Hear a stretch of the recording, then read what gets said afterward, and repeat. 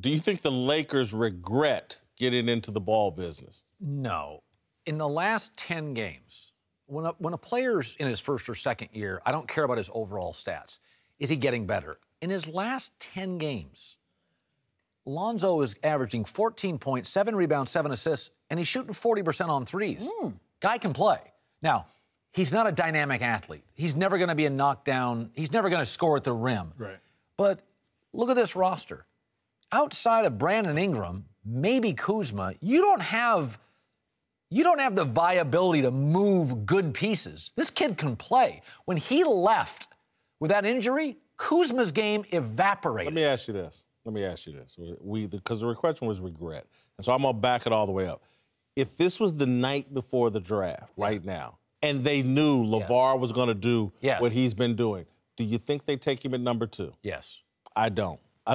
I think they regret it. They move on. They take someone. And again, it's great that his play has improved. It has.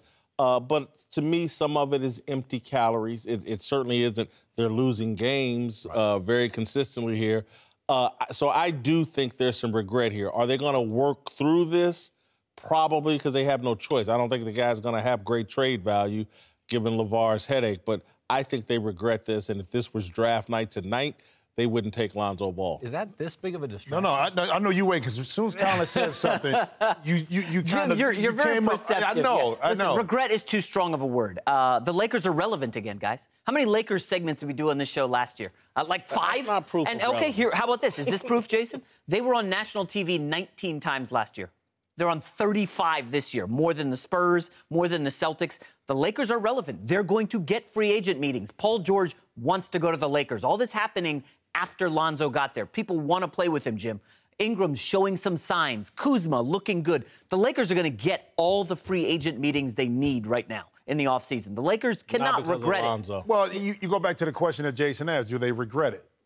People I talk to, no. Do they have to put a stamp on it and do something with LaVar? Yes. Do they take away his credentials so now that he can't be in the family section? Do they limit his exposure into the facility? Yes, they can do all of that. Lonzo is a special player from this perspective. Will he be a Jason Kidd? Maybe not. But his teammates love playing for him. He does little things on the court that when he's off the court you pay attention to. Does he have to finish better? Of course. He got to finish better. Does he have to shoot his free throw better? Yes. But internally, it's like a business. Magic Johnson is going to have to step up and just say, listen, this is how it's going to be. They're not going to trade him because he put too much stock at the beginning, and this is the next superstar for the Lakers. And after 1 year, I don't think they can give up. But Jim, LaVar Ball is a straight-up liar. He said to the Lakers in public, I'm not going to upstage you guys. You're never going to control a voice like that. I don't care what you do. He said it twice. I'm not going to upstage you. Then he said, you've got my kid. You're going to tell him to be quiet, and he's going to do what? He's going to talk more. But he's lying to you. He's been doing this for 6 months. You can't control him. Let me ask you this. A dad talks. Get over it. Jason Garrett has to deal with a loony owner. NFL coaches have to deal with anthem protests, Kaepernick, advertise. A player's dad questioned his coaching. Get over it. If you can't overcome that, you can't coach in this league. There's kernels of truth in what you're saying. There's kernels of truth in everything. Right. In what you're saying. But again, I think if you look at what Rick Carlisle and the coaches are saying, they're trying to head off something. Again, the AAU turning the NBA into AAU ball and the parents having this large outside voice in their sport. It's dangerous, and they're trying to avoid it, and I think there's a reason to it. I don't think they see LaVar's mouth as harmless because, again, and I think Jim is making the argument, talking to the people within the Lakers organization, everybody likes Lonzo and likes playing with. I don't think that's a forever thing. I've seen too many people stand up before God and all their family and say they love somebody for the rest of their life. Mm-hmm. So what's the solution then? You trade Johnson. If you trade Lonzo, then what? No. But I'm saying, what's out there? But here's Rick Carlisle's thing. From a media perspective, they're going to cover LaVar. Okay, from a coaching perspective, you can't expect that the media is going to jump on your side and say, well, you shouldn't. Whitlock, is the media mishandled it? I think without question from the very beginning. I feel like LaVar Ball is a clown. And I think he's been a clown from day one. And I thought too many people in the media everywhere love the clown show. Hey, LaVar, come on and be a clown on our show and drive up ratings. And I felt like everything that's happening right now with LaVar, from Big Baller Brand being a bust and being rated an F by the Better Business Bureau, to him being a headache for the Lakers, to me, interfering with his son's professional growth and all that, you could all see it from day one. But that's not how we treated LaVar Ball. We wanted to just laugh, and no one wanted to strongly question him. I agree with Steve Kerr, and I thought Rick Carlisle's letter that he came out with yesterday was 1,000% on target. We shouldn't allow him these media platforms without putting context and some substance around it. That feels idealistic. The media doesn't dictate taste. We respond to it. They keep selling Big Macs because the public keeps buying them. Every time McDonald's goes to salads, they go back to burgers. We don't dictate this There stuff. always has to be a line, though, Colin, or we should just run porn on this network. Well, if there's no standard. It makes $9 billion a year. Somebody's watching. No, I know. Okay, and if it wasn't for the FCC, maybe we would. The point being, we have a dad talking. If this is bringing down the Lakers, it ain't much of an organization. You got the Patriots this week, a 22-page article, coach, quarterback, owner. They're going to go out and beat Tennessee by 2 touchdowns. We're letting LaVar Ball? How loose and teetering is this ship called the Lakers? This wouldn't undo the Spurs. This wouldn't undo the Warriors. He's a goofball. How is this? It's a goofy dad talking from Lithuania. I think there's a kernel of something there. I'm the colonel. Listen, guys, the news has changed over the last 20 years. The gatekeepers are totally different, okay? Steve Kerr lived in an era where the newspaper said, this is what you're going to read, and you had no choice but to eat it up. Now there are websites, and on our website, we've seen in 2017, the Ball family was a click machine. I know you guys don't want to hear that. Maybe it is a clown, and I would agree with you, he is, but people click on that, and we're in a business. Just as this show is a business, and newspapers are a business, and they've realized you kind of got to change. It goes back to, Colin, you got little kids.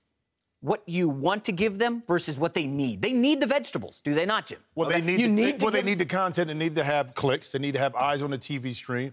But it's more of a societal issue to me because of what's going on with social media. Again, we can all talk about Trump. We know what his past was like, but yet and still, whenever he says something, being the president, again, you can't equate the two. Even if it's crazy, it's going to be reported. I don't care what it is. If he's a figure now because of his son, because he stepped out there, whatever he says, whether it's a minor outlet, it could be Twitter, it could be some local newspaper, it's going to be something there. But I'm going to go back to your point. At some point, the organization, I don't care if it's Fox, if it's the Lakers, if it's New England Patriots, they got to draw the line. When they draw the line, that quells everything else. But don't you just think it will naturally occur? Remember Tim Tebow? No, remember Tim Tebow, Jim? Tim Tebow was a scrub. He's not going to stop. Okay, but you got to put in some parameters in there. You got to limit his ability to affect the team internally. What he says outside is one thing, but what happens inside, Tebow was a they can backup on control the Jets and the Patriots, and we covered him hardcore. We talked about Tim Tebow endlessly. He drove traffic on the web endlessly. And then he evaporated, and he's gone. No, he's back. You see the TV commercial the other day? I did see that, yeah. But, Jim, to your point, you said you have to set parameters. So what if I'm the Lakers and no practice, no tickets, I ban him from Staples? Well, he just said something over in Lithuania, and it apparently knocked the ship off its course. You can't control that part. That's what I'm saying, is so deal with it. We're arguing something completely different. That was the previous conversation. Right. This conversation is about media responsibility. And the media used to... You just didn't print everything someone said. Yeah, the horse is out of the barn. Right. Now, there used to have to be some truth back or some substance. It had to be somewhat responsible. And so, look, the media has not handled its job well, and the public doesn't trust us. But part of the reason why the public doesn't trust us is because we've acted irresponsibly, and now anything goes. And what Carlisle and Steve Kerr are saying that organizations like Fox, like ESPN, LaVar Ball's running off at the mouth, that's beneath you. Put that on the big lead, put that on Deadspin, but legitimate news organizations should hold the guy to a higher standard. They're not saying avoid his comments, but put him in context. Yeah, they're competing. Years ago, here's the way it worked. basketball players played basketball. And then their agents got them cologne deals and clothes deals and on GQ and in magazines. So the players said, you give me the money, I'll do it. And the players loved it. And their agents loved it. And the league loved it because it made their players stars. So they've opened up the canvas. Used to just play. You played basketball, bought a ticket, went. The canvas has been opened. Fashion, media, hip-hop, music. Well, now part of that big opening you've fostered through your agents and your PR and marketing people is TMZ, cameras everywhere, goofy dad. You open this up. If you just want to play basketball, give back your shoe money, get off the TV shows, get off the cover of GQ. Basketball players welcomed the celebrity part of the game. Back of the uniform name, bigger than the front. That's why they're millionaires. That's why they retire in golf a lot. You got to give that to David Stern because that's he knew right. that the league, in order for it to prosper, they had to promote the individuals. And so wait, hold on, Jason. If all of a sudden the mainstream media just stopped covering LaVar Ball, do you think it's going to go away? Because it's going to be on blogs, social media? I don't think you're listening to it. I didn't say stop. I said they can't cover LaVar Ball the same way the big league does. But they know that's where the traffic is. I'm not saying avoid it. What Rick Carlisle was saying, and he said it very clearly, put some context around. Mm-hmm. You can run his comments, but give the Lakers a chance to respond. Go to get some sources to find out whether what he's saying is true. He stated no one wants to play for Luke Walton. What? Send your reporters to go find, is that accurate? And if it's not remotely accurate, don't use the quote from LaVar just because he spouted off the opinion. But that's in the 24-hour news cycle. With the social media, it's sped up to 24 minutes. I understand that. But what he's arguing is that ESPN isn't the big league. Their standards should be higher than yours. And there's some legitimacy to that. And I would agree. Fox in that same group. Our standard has to be higher than a blog's. It's not. And that's why we have a reality star president.